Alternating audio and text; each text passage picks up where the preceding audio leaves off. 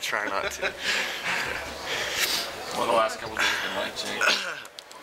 You know, obviously they've been tough. I mean, it's not easy going through a loss like that.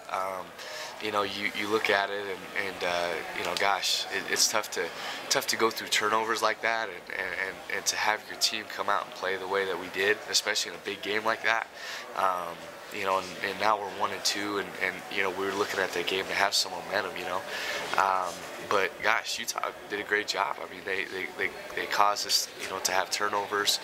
And you know, they capitalize on those turnovers, and that's key. And so for us, you know, coming out after that game, you know, you just look at from the perspective of what could have we done better. We could have held on to the football, and you know, game could be a lot closer. It could be a lot different. Who knows?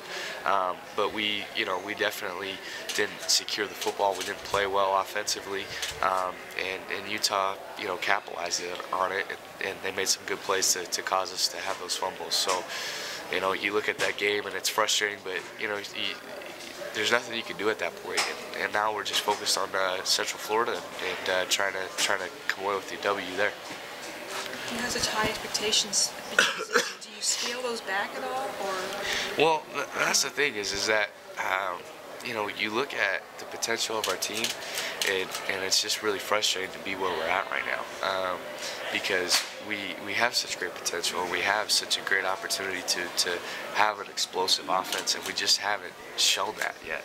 And it's really frustrating as a quarterback of this team to not put our guys in those situations.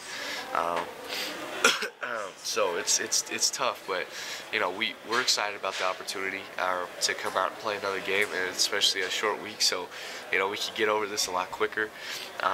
But you know, we have to perform as an offense. That's the bottom line. If we're going to win games and we're going to be a good football team, we got to perform. And you know, I have to do better. I have to, you know, perform a full game.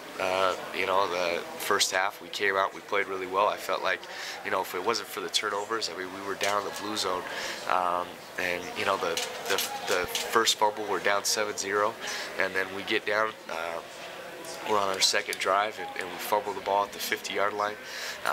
But we were moving the ball at that point. Then we moved the ball down again to the blue zone, and we fumble it again. And it's just like, oh man, come on. So there's opportunities there that have been missed, but we're really looking forward to coming into this week and getting a new game and start preparing for a new team. How are things with you and Coach Dillman right now? Can experiences like Saturday maybe even bring you guys closer together? Well, you hope so. I mean, if it tears you apart, then it's gonna be a long season. And, you know, me and Coach Dillman just, you know, had a good conversation, and you know, I think it's gonna grow us closer. I mean, it's not just between me and Coach Dillman. You know, it's not just us. You know, it's our whole offense, it's our whole team, and you know, we got to figure it out. We got to put it all together, and you know, and I believe, I have great confidence that we will.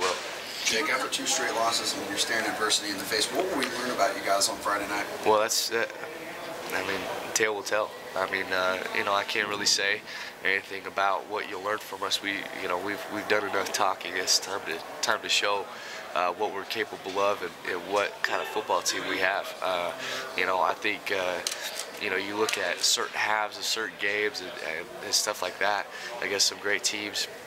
You can tell what kind of football team we are, but we just really haven't exploded all the way through a game yet.